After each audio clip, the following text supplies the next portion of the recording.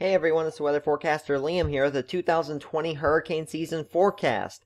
And in this video, I'm going to dive into everything you need to know about hurricane season 2020, like if we're going to have an El Nino or a La Nina season and how they both affect hurricanes in both the Atlantic and the Pacific, as well as a look at the current Atlantic Ocean temperatures that has a very great impact on how tropical storms and hurricanes form.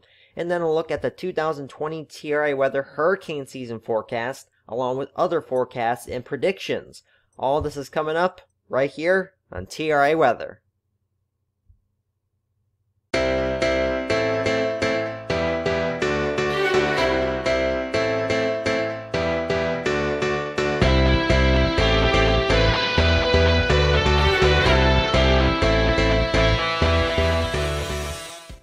Alright, let's first take a quick recap of last year's hurricane season.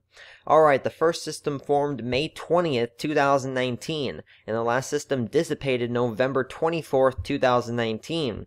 And of course, the strongest storm was Dorian with 185 mile per hour sustained winds, had a maximum low pressure of 910 millibars, caused 84 fatalities and over $4.5 billion in damage.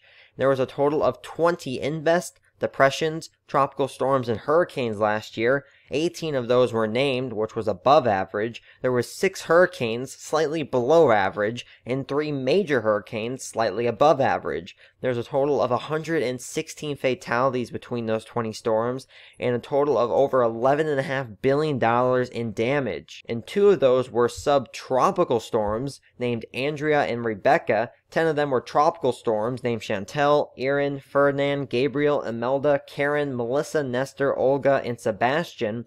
2 of those were Category 1 storms, Barry and Pablo. 1 of those was a Category 2 storm named Jerry. 1 of them was a Category 3 storm named Humberto. And there may have been no Category 4 storms, but there were 2 Category 5 storms, 1 of those of course being Dorian, and the other one named Lorenzo. Okay, so now let's take a look at El Nino, La Nina, and Enzo neutral. Now I know El Nino and La Nina are typically used in winter forecasts, but they affect weather all around the globe year-round, including hurricane season. So, El Nino brings warmer water to much of the Pacific Ocean due to a weak or lack of east to west trade winds, and this affects the Atlantic and Pacific hurricane seasons differently. So for the Pacific, as shown here, there is above average sea surface temperatures, but not only that, the wind shear created by El Nino is typically stronger at lower levels, and that helps hurricanes form in the Pacific. But this is the opposite for the Atlantic, not exactly on ocean temperatures, but the wind shear, which is the changing with wind speed and or direction with height. And El Nino brings stronger wind shear to the mid and upper levels of the atmosphere in the Atlantic, really giving tropical storms and hurricanes a hard time to develop further or even develop at all. And as you would suspect, La Nina is the opposite. It brings cooler water to much of the eastern Pacific Ocean, with the warmer water in the western Pacific due to normal or strong east to west trade winds. And not only bringing cooler ocean temperatures to the Pacific, but also wind shear. And this is, of course, the opposite for the Atlantic basin, bringing a more active hurricane season. And then there's Enzo neutral, and this again, as you would expect, brings average within half a degree Celsius, SSTs, and that's short for sea surface temperatures, to much of the Pacific Ocean. So here's your 2020 El Nino, La Nina, and Enzo neutral chances. Now, as of the latest model runs on May 14, 2020, the chances for an Enzo neutral hurricane season are above 50%, at least until the middle and latter parts of hurricane season, with decreasing chances for both Enzo neutral and El Nino, and an increase in chance for La Nina. So we could have an interesting second half to the Atlantic hurricane season this year. And you can also see the different model runs in the upper left corner, with most of the models staying near that solid black line, meaning average SSTs for the middle of the Pacific Ocean. But a few do go into the El Nino and La Nina category, and I honestly think we will see a La Nina, but it will be a little later on in the season, near August and September. And so to wrap all this up, Enzo neutral conditions is most likely to continue through the northern hemisphere of summer 2020, with increasing chances of La Nina through the rest of the year. So now to the northern Atlantic sea surface temperature anomalies updated May 27, 2020.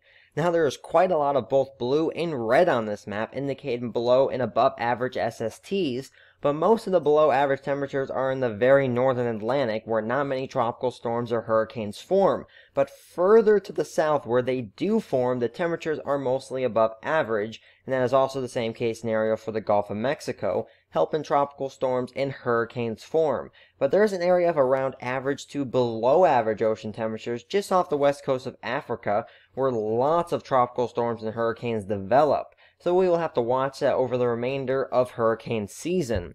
So the SST anomalies are slightly above average for where they should be for this time of the season, increasing the chances for hurricanes.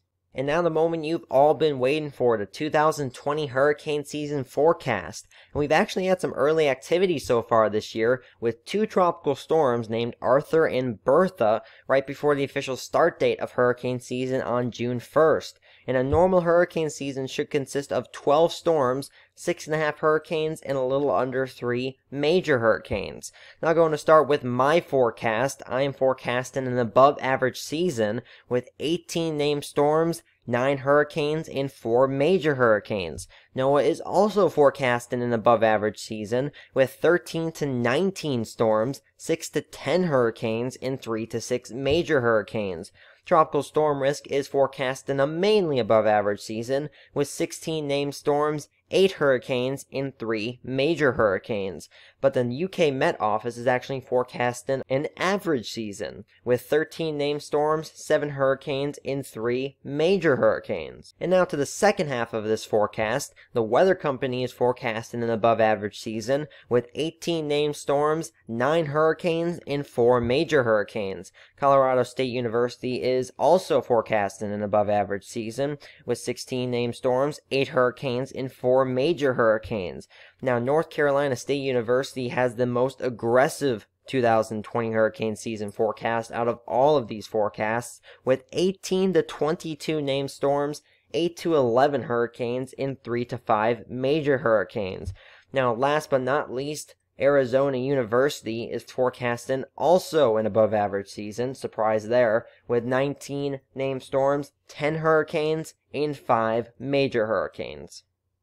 With the La Nina possible, warm ocean temperatures, and difficult times due to recent events, this year's hurricane season could be one of the worst ones yet. Make sure to watch TRA Weather for frequent tropical updates all throughout hurricane season to keep you up to date on the latest storm. Be prepared, be smart, and be safe. Thanks for watching. I'll see you next time.